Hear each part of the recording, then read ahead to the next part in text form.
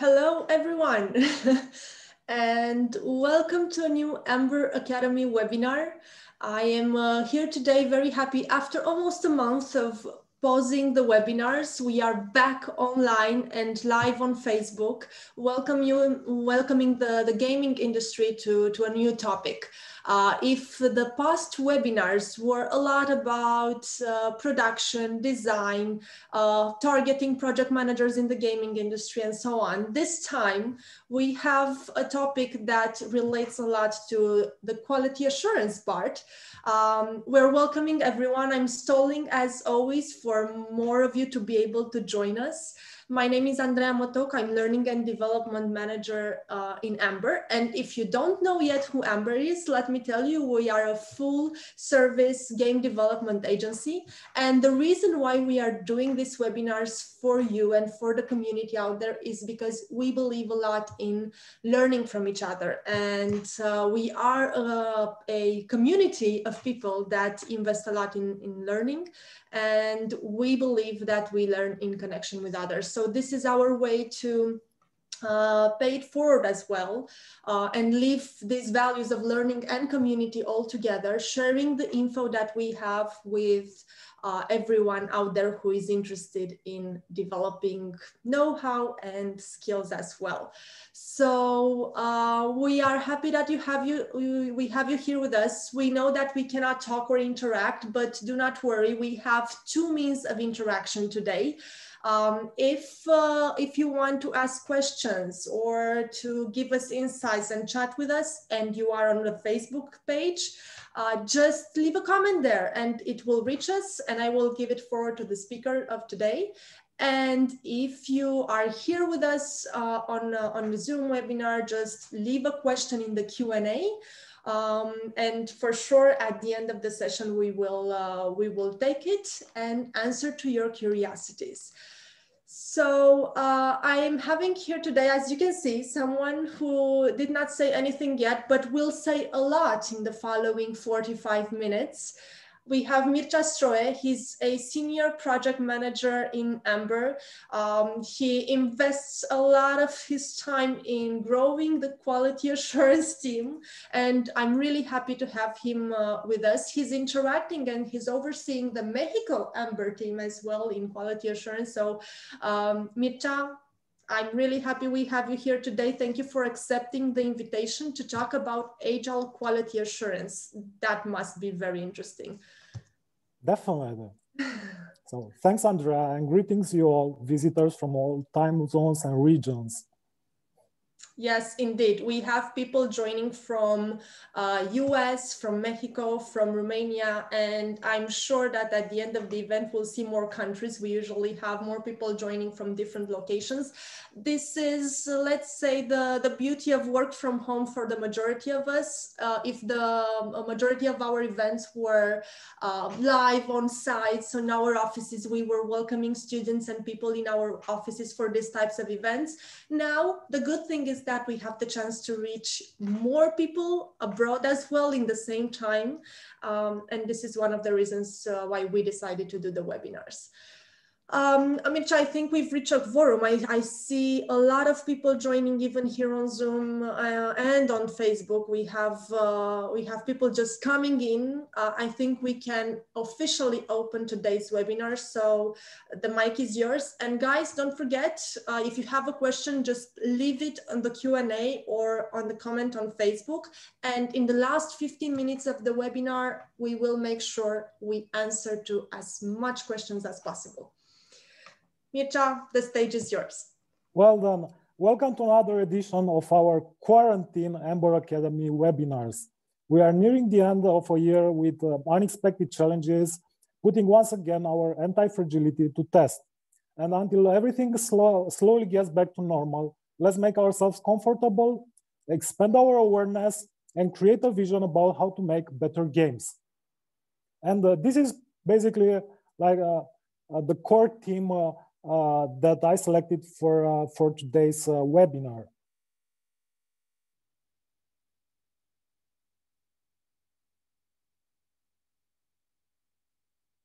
All right, and it's called Agile Games QA, Tailoring and Optimization. The reason for which I decided to pick up this topic is that in February next year, we'll celebrate 20 years since the Agile Manifesto was published.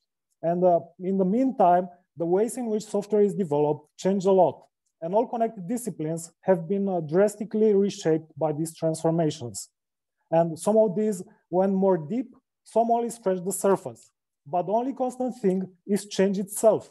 And it is us that can lead this change in our areas and push the evolution forward, taking initial action before starting to adopt new trends and creating a framework that will help us to cope with the challenges of the future. So in this context, I'm happy to shed some light over how we can bring an agile perspective on the way in which games are tested. And regardless of what neighborhood of the game development world you might dwell, it is our shared responsibility to advance the quality of the future games. And in order to achieve this, our goal is to work on the seamless integration of all the disciplines and increase the collaboration all across the software development lifecycle. So this was the not so elevator pitch of our talk today. Let's start this presentation with a bit of introduction of myself. My name is Mircea. This is quite hard to pronounce if you are not a Romanian. Basically, it comes from the root word, Slavic word mir, which means tranquility or peace. And I actually have a background in theoretical physics. I had a chance to attend a full month studying the cosmic radiation at the largest nuclear facility in Russia, and also had the chance to attend a workshop at the Large Hadron Collider in Geneva. And I think I got in the game development industry by mistake and stayed for the fun and challenges. And I think game development is the, in a positive way, twilight zone of software development, where there are a few things that are really set in stone and even fewer permanent solutions. So a lot of times, every new beginning is a beginning from scratch, and that keeps an inquisitive mind always engaged. And this is what I love about the people involved in the game development process, that they all possess inquisitive minds. And when you put everyone together, you always get a fun and challenging mix to create new games. And I've been working in the QA leadership and management for 20 plus titles on PC, consoles, and mobiles, ranging from big franchises like Need for Speed or FIFA or Battlefield to small puzzle games like Ember's infamous Link Twin. And during the last 3 years, I've made a detour in product management, working in Berlin for a company that developed an automated solution for the digital publishing industry. And there, I managed to round out my expertise by understanding how the development process actually works, and also implemented a lean startup framework through which we, together with the team, we delivered the first Alexa skill, being able to deliver news brief on demand, which in German that would be Alexa Zusammenfassung bitte, which is quite fun.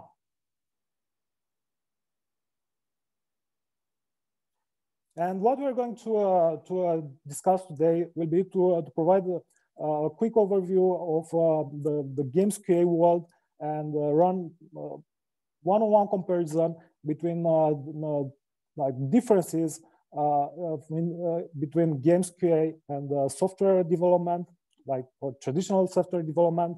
Then we'll investigate a little bit how we can create a full framework to support the development of games. To what Timbre we have as development support services. Then we'll discuss a little bit what kind of challenges and pitfall the integration of external QA teams can bring.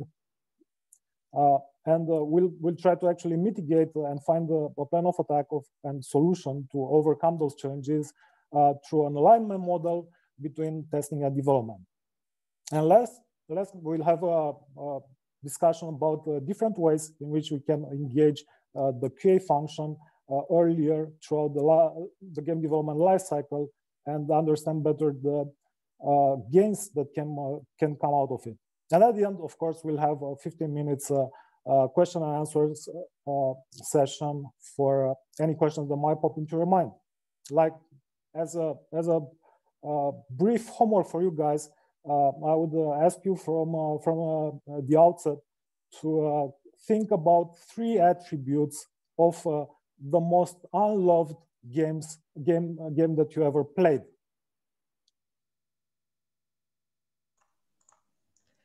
And I think if you guys want, it would be a perfect moment to like use the comments in Facebook as to complete this. And here on the chat, you can just add whatever you're thinking.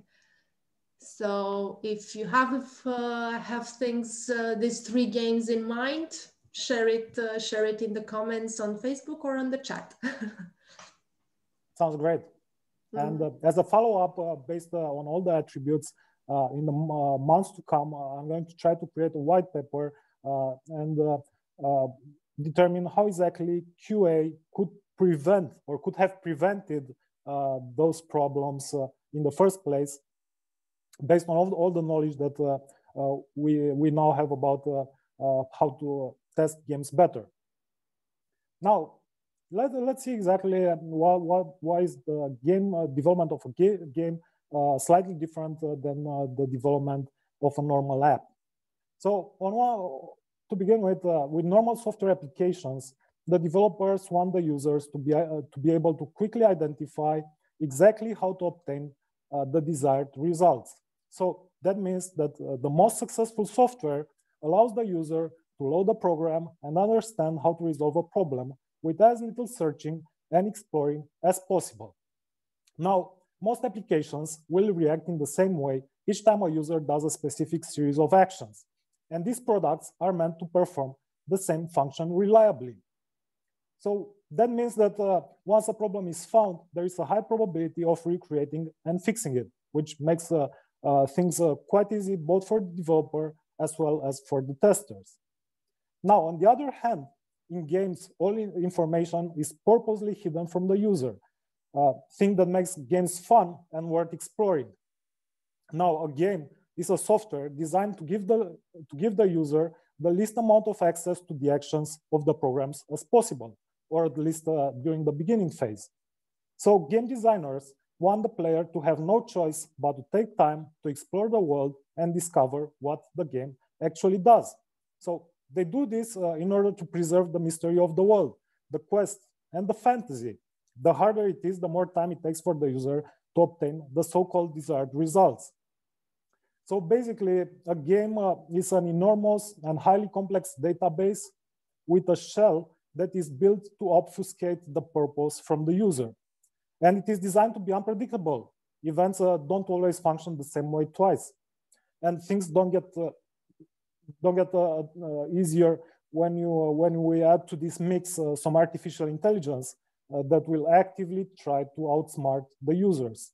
And because of this, the whole testing process and the testing approach is slightly different than from what a normal software tester would do. Because as a game tester, you are interacting with an intentionally limited interface that is constantly changing the way it functions as well as the way it looks. So it can be nearly impossible to know if what you see is what you're supposed to be seeing. And I called here a couple of the core differences between the game development and the normal software development. And the first one is the extensive demand for creativity and artistic impression. And one of the reasons for this is that many of the game developers do not consider themselves strictly as working in the software business. In a lot of organizations, even developers doing programming consider gaming development as creative work rather than normal software engineering. And games are just interactive art. They're fully comparable to movies. Being involved in a creative endeavor involves a tiny adjustment, even to the hard disciplines involved. Now, the next particularity would be the fact that for the most part, games are way behind the rest of the software engineering world when it comes to automated testing. And a primary factor is limiting budgets. Test automation strategies require a significant upfront commitment and funding that at this moment is hard to be attained by indie and mid-sized publishers. And in games, there are two main ways to handle automation. And one way is hooking its way into the game, where you need some engineers to create entry points for that, so the so-called hooks. And this is an intrusive way because you need special debug capabilities, allowing to hook in and manipulate functionality. Now, introducing this kind of alien system inside the software might not really mirror the way in which real users would likely interact with the game. The other way is through the so-called screen-based detection tests, which are also hard to implement because games don't have a really deterministic behavior. So if interactions are randomly generated, then the same action won't always return the same results. And this accounts for virtually unlimited ways of interactions that makes the design of an adequate automation infrastructure extremely tedious. As far as I know from the public reports, one of the greatest stories regarding automation for games is the structure, the build verification system that Riot implemented for League of Legends. And their current reports advertise the fact that approximately 50% of all critical or blocking bugs are discovered in-house by these automation systems. But nevertheless, 50% still leaves half of the work to be carried out by the QA people. Now, the third thing is that game industry has been moving rather slow from the so-called creative chaos and ad hoc practices towards process thinking, but is still struggling when finding the best solutions for game-specific features and maximizing the intangible fun factor. Well-defined software engineering techniques in the design phases often yield unsatisfactory results or don't work properly at all. And development suites created for software development, for classical software development, do not always support established game-specific features, mostly because of their non-deterministic behavior. For instance, if you are in a fight with the level 3 boss, and there is a 2 out of 10 chances that the boss will be transformed into a rubber deck after the third punch, then obviously it is super hard to get this kind of behavior implemented through a software solution. And the last important difference here is that interactions with the other disciplines of the game development world also creates new challenges. Oftentimes, artists have a creative process which is not clear for programmers, and working together on building the intangible fun factor and artistic expression is in an app requires a lot of error and trial, which cannot be really contained by any traditional game development framework. Now let's try to dissect a game and what exactly makes or breaks a game, or like the success of it. And usually whether a game will survive or not boils down to three things: buggy games and bugs and games that have like improper functionality will almost always fail. Then the games fail because they can simply be boring. And the third reason for that is that sometimes, although they might be flawless from a functionality perspective or have an increased fun factor and immersion, they might still not have the monetization system that would allow the publishers to support its maintenance. And at the core of any assessment regarding the quality of games, there is obviously the foundation, which is flawless functionality, and users always need a reliable software. The next critical ingredient is the user experience. And users are extremely sensitive to usability issues, especially the gamers. There are hundreds of menus and settings in a normal game, and users need to figure out how to get the basics right in a relatively steep learning curve. So if you can't figure out in a relatively short amount of time how to use something, we might end up not using it at all. Now, the third aspect, and this is one of the most intangible ones, is actually the immersion. And immersion and getting into a sort of dreamy flow state is probably the part that qualifies building a game as an art.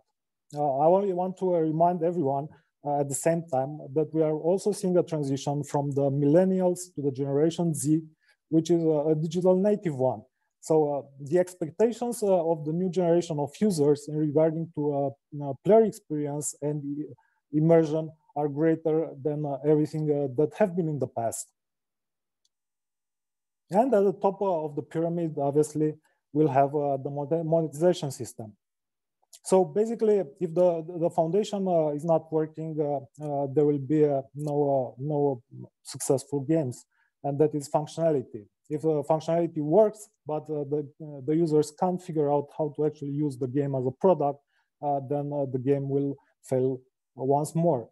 If the users can figure out how to use it, but the player experience is not immersive enough, then obviously users will decide to move on to the next game. And on top of everything, there needs to be a smart monetization system in place in order to make the business profitable from a business perspective.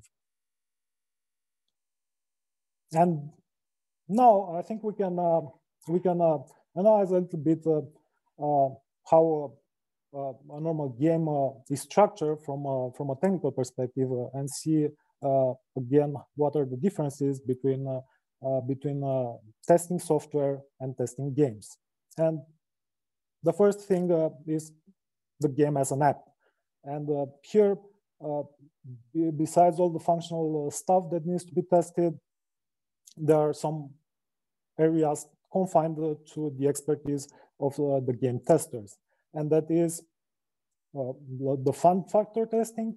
And for instance, unlike other kinds of software, games must be fun. When you have a payment module in place, the payment module doesn't need to have any kind of fun factor, but games must be fun and immersive. And in order to be able to break down the fun factor into actionable test cases, you need large domain knowledge of games, which is actually what you'd find in a solid games QA team.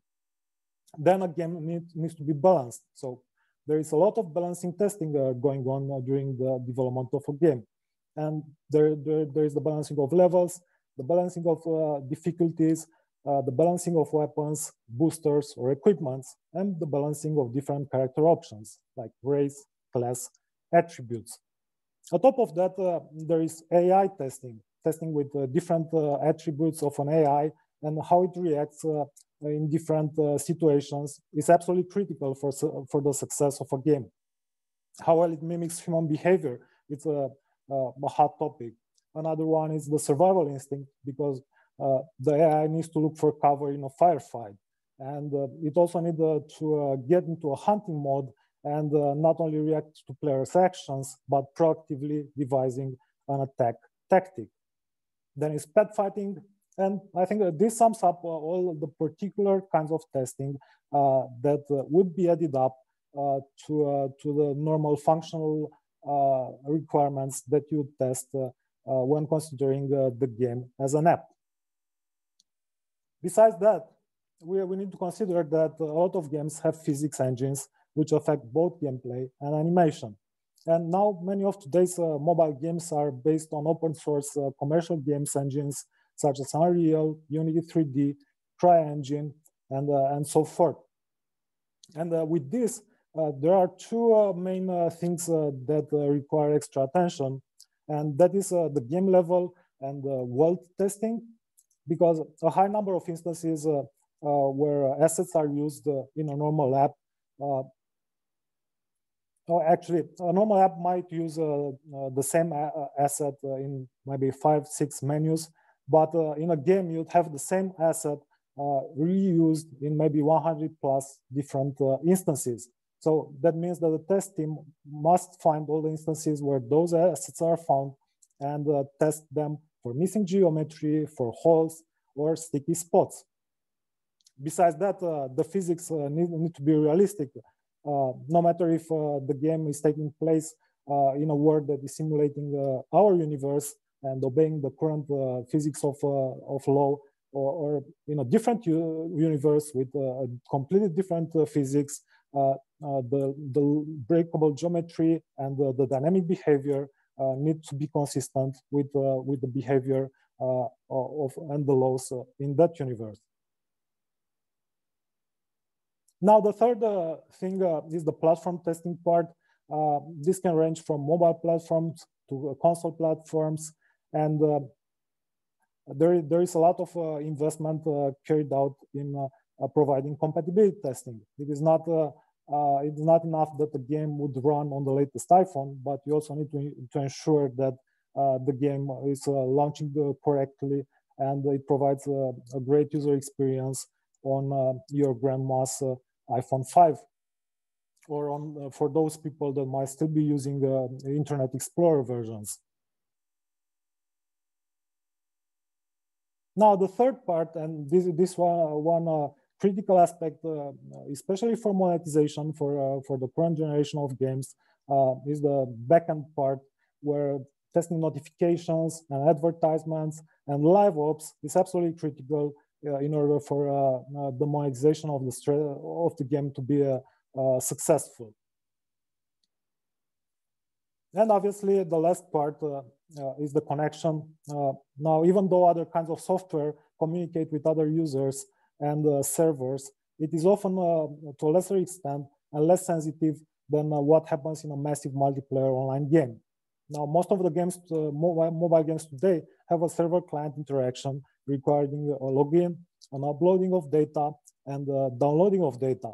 So this makes room for a lot of game-specific types of testing, depending on the multiplayer interactions being synchronous or asynchronous, considering network stability, failed connections, lagging issues, scoring updates in leaderboards, or invisible players. And it would be great if you think what was the nastiest connection bug that you encountered recently.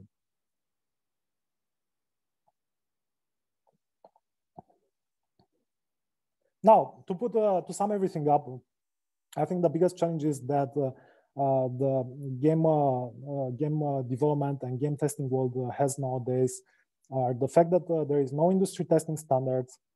There are lots of books regarding professional game testing and designing QA processes, but most of these results are based on the experience of people that worked in the QA department of big publishers during the last 20 years.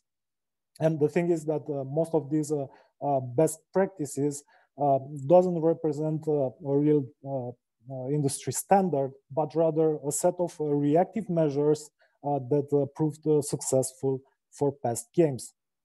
But there is no actual guarantee that any of these would work for challenges that the new generation of games brings along. Then test planning and design are not a structural engineering type of science. Obviously, even now, designing a test strategy, it's halfway in between having like a rigorous mathematical science behind it and being an art where you need to consider all the constraints that are typical to creating a successful game. And last part, and this will bring us to the topic of agility, is that the relationship between development and QA didn't really evolve much beyond the sequential link of the software development lifecycle. And we'll get back to that in the next slides. Now, considering all this huge environment of game testing and the large number of tests and scenarios that need to be covered before a game is released, we now focus not only on classical quality control, where you'd have testers just button mashing and trying to find the bugs with minimal documentation, but we have a complete revamped way to tackle the QA process. And I can give the example of Amber, where we are a game development agency with the mission to set the games industry standard in development services. And we also have an integrated model for development support services, considering the QA process as a strategic responsibility. When considering quality in the context of game development, there are 4 dimensions that one needs to take into account. And the first one is the relationship between QA and development teams. And QA needs to constantly provide value for that. And in order to do so, we here take ownership of the end-to-end testing process, allowing dev teams to concentrate on core innovation and development, and providing bug reports with all the information that would allow the dev team to understand the bug as fast as possible. Then there is a shared responsibility of quality assurance to create value for the end users. And we actively represent the voice of the customer and the user needs, striving to create user-centric test strategies. And this is one of the hottest topics that this presentation, I hope, will support. The one that we always need to design a user-centric games testing strategy. Then we always team up with partner dev QA teams, sharing expertise and creating an unbeatable QA partnership committed to evolve the quality of games.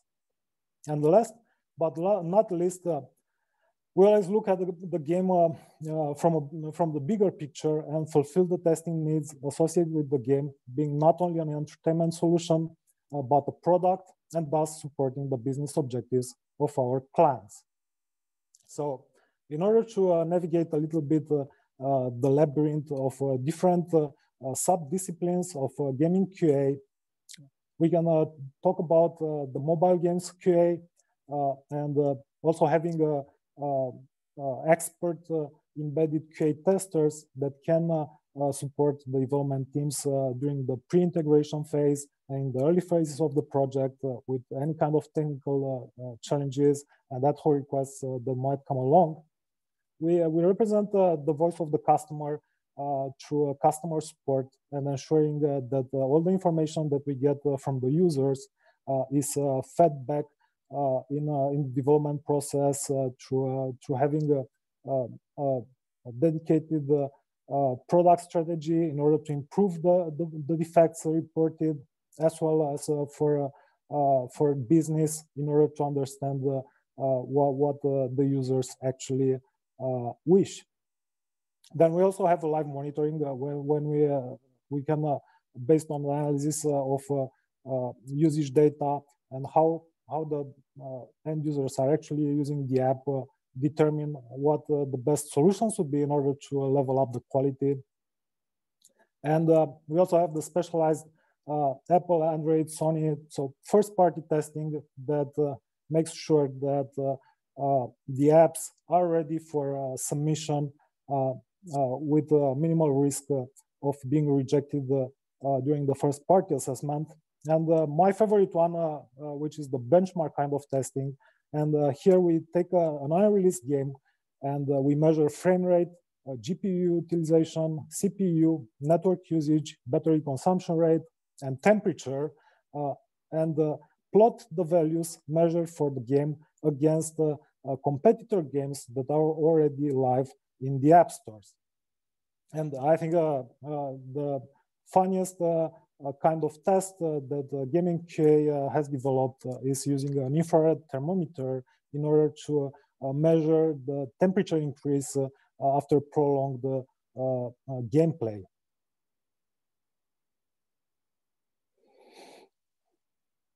Now, in terms of the way in which the classical software development cycle is applied when developing a game,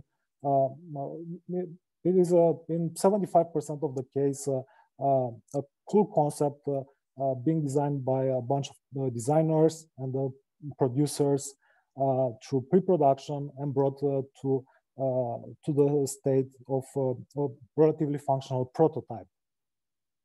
After the prototype is ready, we have the implementation phase where the artists and the programmers are onboarded, and the game starts to gain a critical mass and makes fast steps toward release.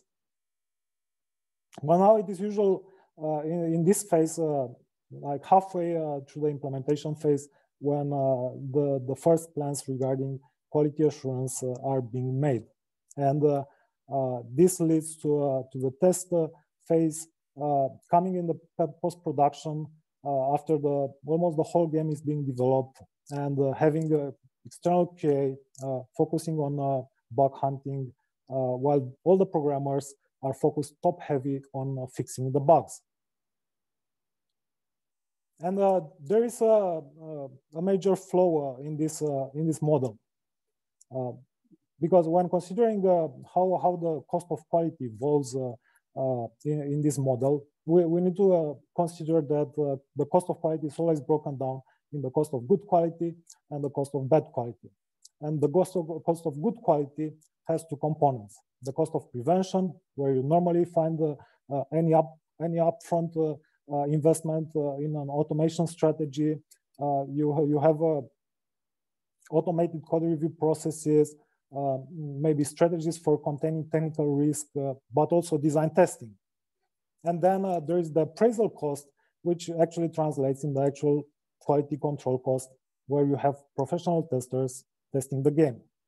By the same token, the cost of poor quality has also two components.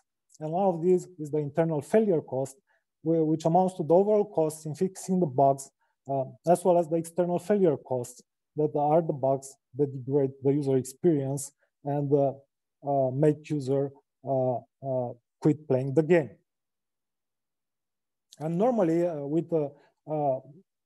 a good planning framework, the strategy for tackling the development of a new game should have a balance between the cost of good quality and its two components, as well as the cost of bad quality and its two components.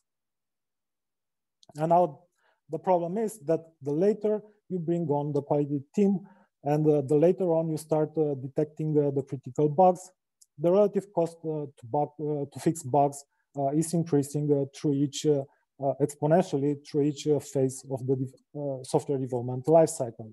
Just to add some numbers here, the worldwide software failure cost reached in 2016 around $1.1 trillion. And oftentimes there is no way around. So basically, if you delay the onboarding of the QA team till the late stages of the development, and there is virtually no QA professionals working on the game before, not only that the costs are increasing for detecting and fixing the bugs, but also the technical risk. Because if any kind of agile framework is based on a loop structure that includes several loops feeding back into each other, what we would see in a typical 3-sprint release, let's say after the game was released and new features are developed, is that usually during the first sprint, the code is being written, so developers are working on feature development, and sometime in sprint 2, the first case tests start during the pre-integration phase, and they mostly have an ad hoc structure. And then it is in sprint 3 when QA takes the stage, and we have a full team of professionals focusing on integration and regression tests. But now the biggest risk with this approach is that you will have most of the bugs discovered and fixed towards the end of the software lifecycle. And fixing a lot of bugs shortly before the release increases enormously the technical risk and the probability that knock-on bugs will be triggered by each bug fix that is made.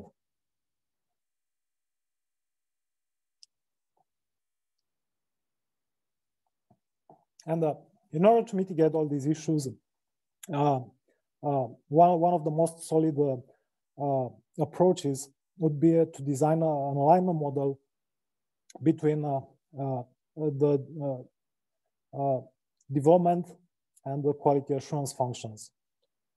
And usually, end user satisfaction is the top objective of any quality endeavor. So the end result of the work of all disciplines is having some happy end users that love the games.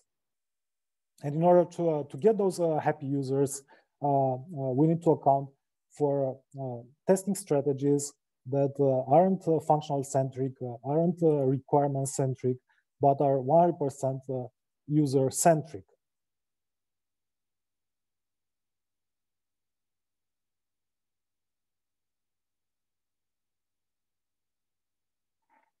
And normally, when considering the game as a product, we always start from the user needs and from a product strategy.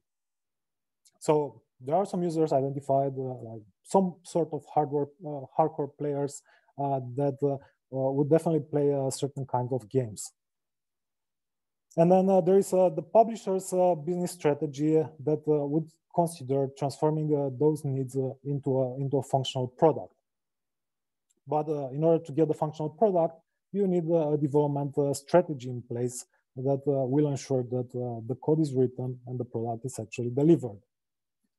And in order to have the product delivered and a functional software system, you need a QA strategy in place that is able to ensure that what will reach the users is a high quality game. Now, the development strategy and QA strategy are the key pillars of the product strategy, which converts the user needs and business strategy into a user and business value. And full alignment of these pillars is necessary in order to ensure that a joint action is in place between all disciplines with minimum waste. And a key prerequisite for this is to ensure that throughout the whole business value generation chain, information can be decoded identically between all disciplines. Because when we think at this diagram, on the one hand, we have business and product people that mostly talk numbers and money.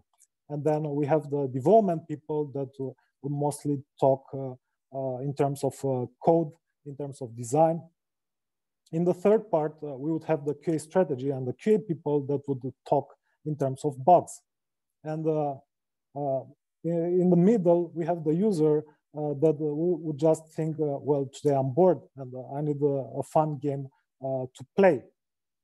And it's extremely important to ensure that, and in order to build a shared vision about how the users can become happy with a fully fledged functional product, all disciplines are using the same language.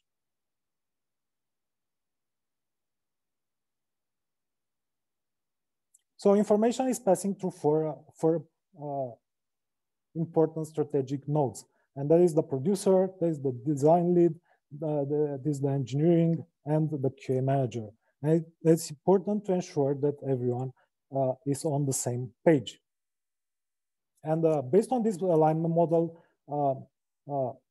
it is absolutely critical that in order that,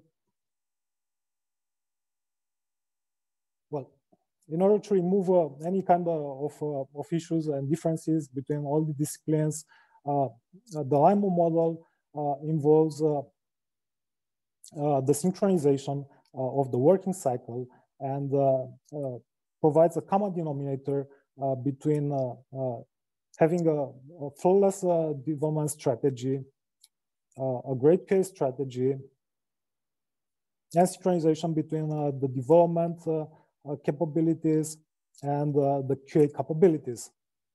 And having a strategic alignment in place at the start of the project and running through the execution phase ensures that all the teams are running into the same direction. And in this ideal model, we would have the user needs, user types, and user behavior at the start of the value generating chain. And in the prototyping phase, these would be transformed into business requirements, use cases, and user acceptance tests through the help of QA professionals. Now, further down the line, the business requirements would be broken down into design specs and technical specifications, and finally into QA test cases. And this is done by the collaboration between product, design, engineering, and QA. And the result here is that in the end, we have a user-centric strategy that converts the user needs throughout all the phases of the product development into some meaningful outcome. That can be bugs, it can be test cases, but also a qualitative assessment of the business hypothesis that supported the development of the product in the first place. And this happens exactly into a left shift QA process that pushes the QA involvement in the earliest phases of product development. And the rule of thumb here is that if the acceptance criteria are broken down at the start of feature release into some test cases that can facilitate the qualitative assessment of the product hypothesis before production deploy, feedback can be provided before the actual release, allowing for last-minute improvements that can boost up the success of the final deployed product. At the same time, this reshape of the QA involvement scheme is also maximizing the output of the QA function through the early involvement and alignment of the testing and development activities. And now, lastly, there are a couple of ways in which the QA function can be integrated earlier in the development lifecycle. And usually the traditional format for mass QA is having the super test array involved in the last phase of the cycle, which is the phase where we have some granular test cases defined, we have some release candidates built, the testers are focusing on hammering down any kind of functionality issues, but they have a minimal understanding of the designer requirements, of the technical architecture, and the business rationale behind what they are testing. Now, as the name implies, in the single tester model, super test array is involved in all stages throughout the release. This has the advantage of continuity, as one person begins learning about the business requirements from the very beginning and continues building knowledge through each stage. The disadvantages of this model include the over-dependency on one person and the expectation that this person must be well-versed in a wide range of skills, ranging from requirements analysis to specialized functional testing. Now, another risk, obviously, is that of bottleneck or overload, because especially when there are no additional QA available. The second model, it is a bit more balanced, but not 100% balanced. And here we would have one tester, super tester A, that will work with all aspects of the project, including the design specification phase. Then tester B will join in the detailed design stage and be responsible for testing till the release candidate is delivered. Now, in this model, this is the most common embedded QA model, where we have a super technical tester that works together with the development team in the pre-integration phase, and we have a slightly generalist tester in the last phase, working on mostly on functional test cases. And then there is the last model where we would have two testers with a slightly different kind of specialization. We'll have the first tester that would be working as a product analyst, will be involved in the development team, understand the tech requirements of the product, and then be able to break down the design requirements into some criteria that can be tested by a QA team.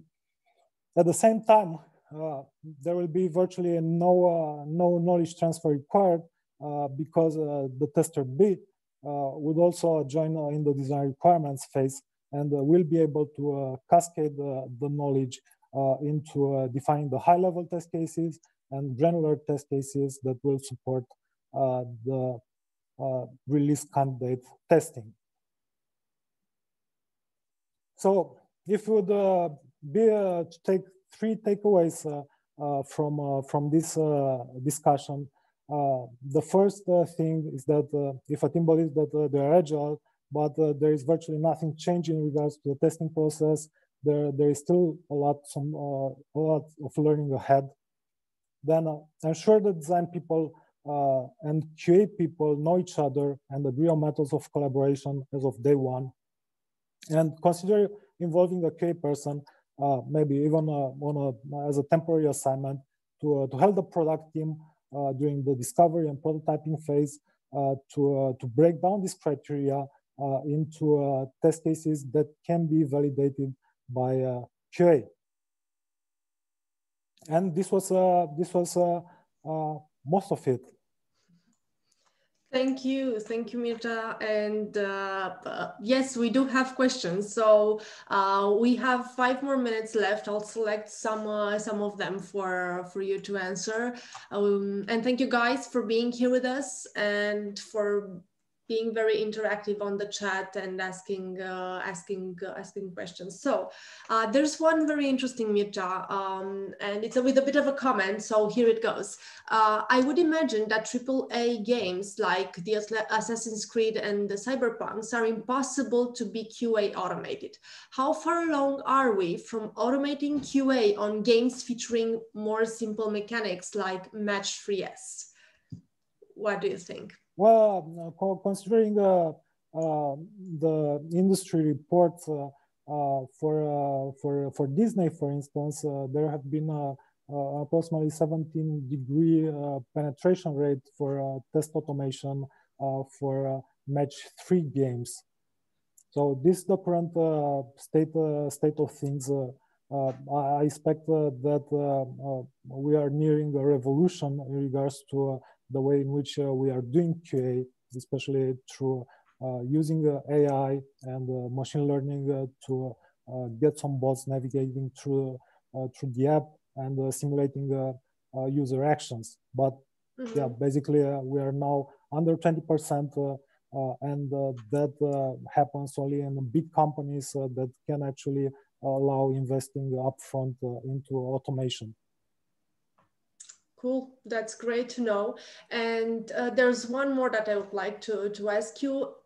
It's about the fact that several games titles have been deemed rushed or lacking polish, Cyberpunk being the most notable.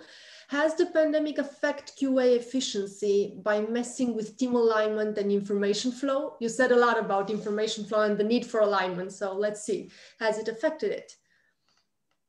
Let's break down the question into two parts, whether the pandemic affected the industry and the level of collaboration overall, or if rushing the game was a consequence of the pandemic.